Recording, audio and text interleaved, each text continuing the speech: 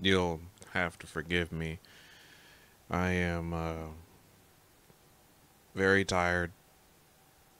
I have a serious headache right now, severe headache, and I'm pretty much ready to turn in. But before that, I want to I want to say a couple of things on the on the fact of the matter that I learned last night that possibly one of the greatest creators passed away earlier this month, and I'm still trying to I'm still trying to process it. I was processing it the entirety of the night last night when I got the news from one of my Discord members while as I was at work. I'm just now coming from work, and I had to occupy my mind with work and getting it out of the way, as I couldn't really come to terms with the reality of this news when it came to it. After reading the official the official news on this, I can't really remember exactly what the condition, what his condition was, and I have no idea what the medical term was. All I know is that it was acute something. I am still having a hard time believing the fact that at the age of 68, Akira Toriyama is just gone.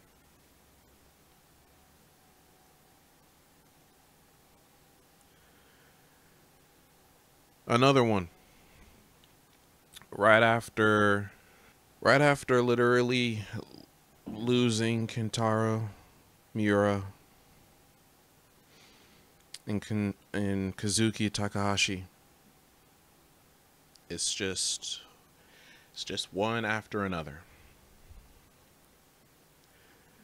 And yet this one kind of hits the hardest.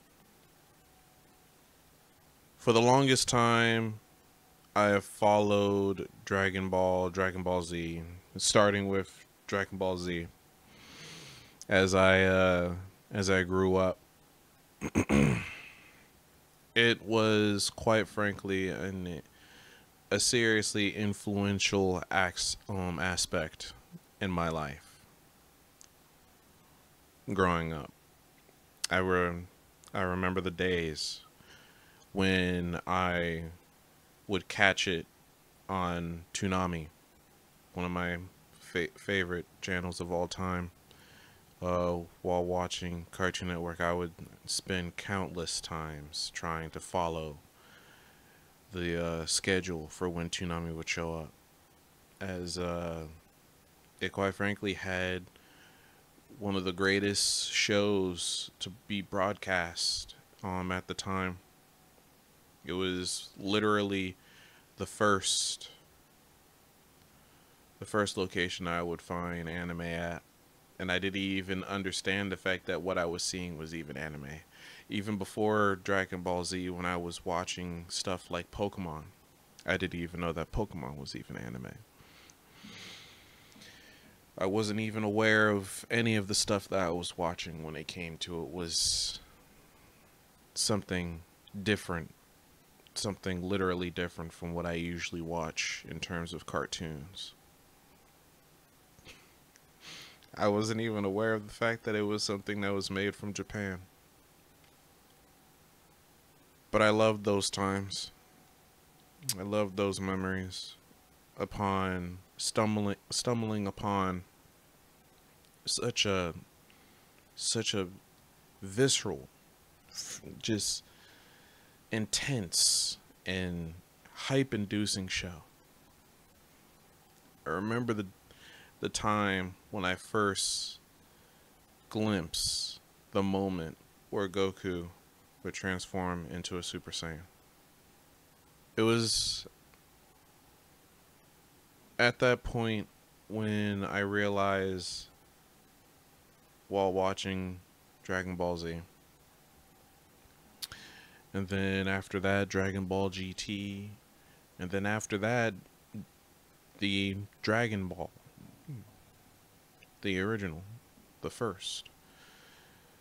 It took quite a lot to actually watch that after getting myself into the sequels, as it was definitely a different direction when it came to it, but I really enjoyed every single aspect of those shows. I never really went into reading the manga after I started essentially picking it up when it came to reading the shonen mangas. At the time, again, just like anime, I didn't even know that there was such a thing when it came to Japanese comics. But that was until I stumbled upon Shonen Jump at my local Publix. Man. And that one was actually the first book, the first manga that I realistically read. I actually still have the first one, I believe. This was my first ever Shonen Jump. And this was the cover. The moment I saw this, I just had to grab it. And looking through it, it just had so much. So much. The point in which this volume was at when it came to Dragon Ball Z was the Goku versus Cell fight. And it had so many others that caught my attention and honestly opened a new door when it came to getting into anime and manga. It was how I started getting into Buso Rinkin. It was how I got into One Piece, Naruto. Oh, and Yu Yu Hakusho. Ah, yes. The times that I would stay up at night in order for me to watch Adult Swim. Those were the days. But it wasn't just anime and manga that he touched. It was also the gaming scene when it came to his art style. The first few RPGs that I'd play at the time, after getting a taste of Square Enix games with Kingdom Hearts, I started essentially looking into other games that they made, which was how I got into Final Fantasy. And then I noticed a particular game that had a similar art style to that of Dragon Ball Z.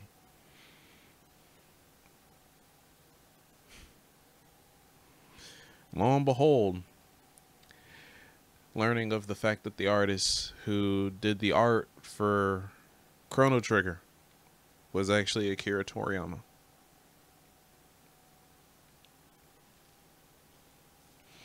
And then after that, learning that Dragon Quest, one of the very first RPGs made in Japan, was also done with Akira Toriyama's art. It's amazing how impactful he has essentially influenced much of these industries when it came to it. And when it came to the show, the manga, all of those things, it really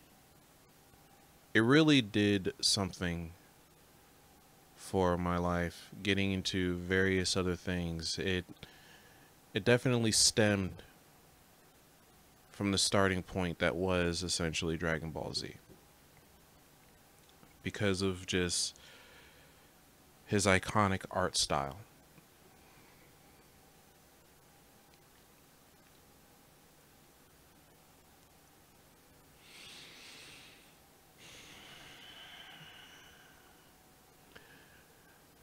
And the fact that he wasn't even done. He was still working on so many other things. We won't even be able to get to see it. We won't be able to see what he started and will finish. They'll most likely still continue it. We don't really know. I'm sure that he still had so many plans. And it's unfortunate that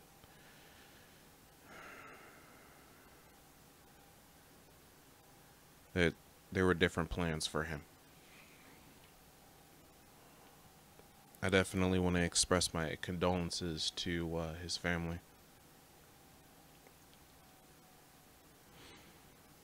as well as to many others who are close to him.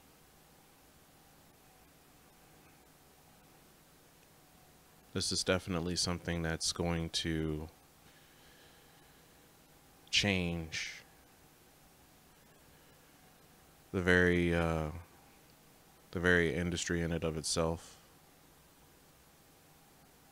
when it comes to manga, anime, so on and so forth. I could definitely say that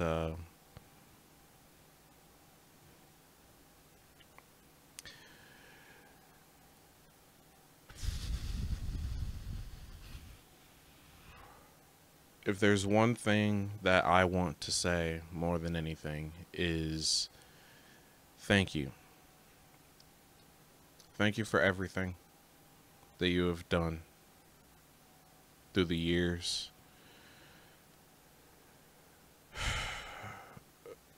Essentially influencing every single aspect of the very communities that pretty much make up much of the excitement in my life. Enjoying every single thing that you have created, whether it be in video games, in manga, or in anime media. You are going to be severely missed. Rest in peace, Akira Toriyama. And again, thank you.